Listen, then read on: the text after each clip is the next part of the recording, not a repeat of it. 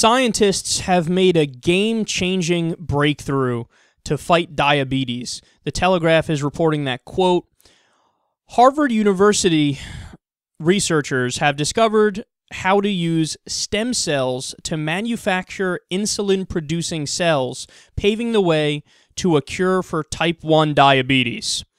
Here's how they go on to explain the details. Quote, type 1 diabetes is an autoimmune disease that causes the body to stop producing insulin, which regulates glucose levels in the blood. It is the most common form of diabetes in children and makes up about 10% of overall cases in adults. Diabetics keep glucose levels within acceptable levels via daily insulin injections, but those injections are not sufficiently accurate to manage the body's metabolism, which leads to complications like the loss of limbs and blindness. But this new thing now, they continue, quote, uses embryonic stem cells to create insulin-producing pancreatic beta cells that would obviate the need for insulin injections. They implanted the cells in non-human primates earlier this year, and to date, the cells are still producing insulin. So to put this in perspective for other people out there who might be idiots like I am, here's how big of a success this is. Quote, if this scalable technology is proven to work in both the clinic and in the manufacturing facility, the impact on the treatment of diabetes would be a medical game changer on par with antibiotics and bacterial infections. Okay, this is fucking gigantic. They basically just cured type 1 diabetes. They say there's just one more hurdle left to go through, the final phase of testing, and that's it. And all indicators are that all systems go, man. We did this thing. So there are two things to take away from this. Number one, the obvious. Science is a boss. Okay? Everything that religion wishes it could do, science actually does. So whenever people turn to God, what happens? It's usually because they're in a bad place in their lives and they're upset or they're sick or something negative went on. A family member died. And it's always people basically praying to be relieved of the kind of pain that they're in, whether it's physical, emotional, you name it. Praying to be in a better spot. Well, here we have a process by which we can actually achieve better spots for humanity. Whether it's better mental health, better physical health, you name it. It's all through science. See, that's the thing about science is people look at it like it's this monolithic thing. But it's not. It's a process. I mean, the best way to describe science is it's the process by which you ascertain the truth of nature. Okay, that's the best way to describe it. So when people say, I always laugh when people say like, oh yeah, have you ever heard the term scientism? People act like that's a negative thing. Like, oh, over-reliance on science over here. Over-reliance on science? That's like saying, hey man, you rely too much on the process by which you ascertain the truth of nature. Guilty! Guilty as charged, relying too much on that. You can't rely on the process by which you ascertain the truth too much. And when people say science is dogmatic, it's the most hilarious thing ever because it is the least dogmatic thing ever! Because if you're wrong, you immediately have to go back to step number one and start over.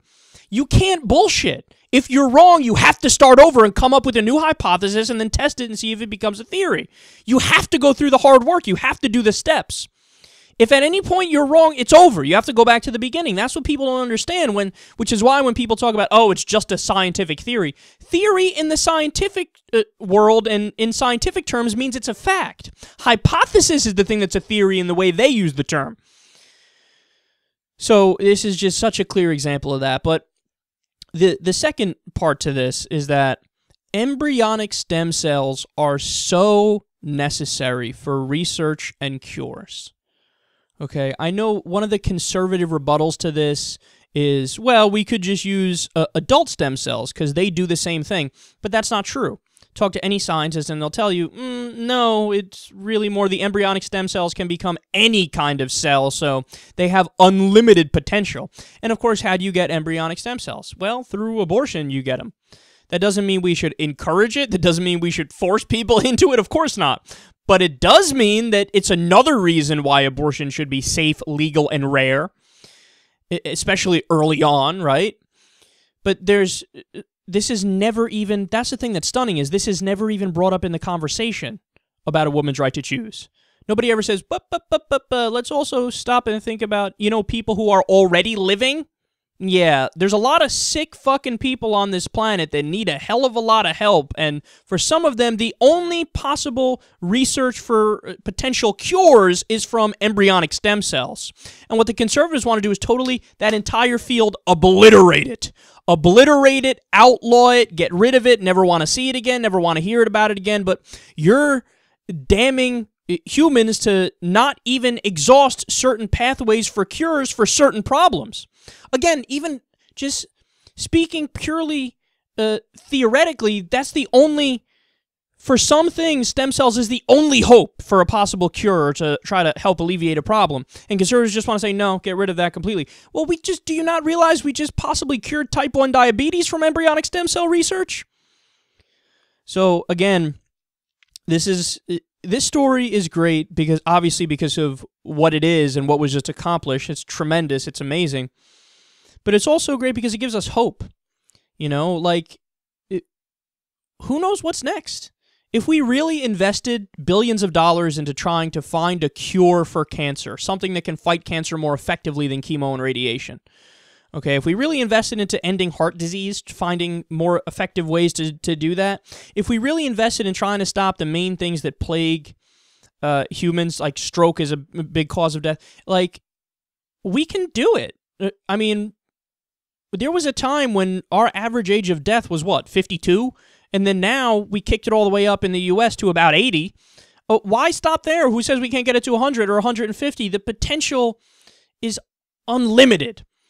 But look, the overall point is you can't stop the process by which we move down that road.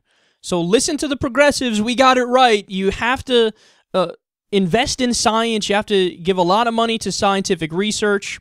And you also need to allow embryonic stem cell research because this is the tremendous upside of it.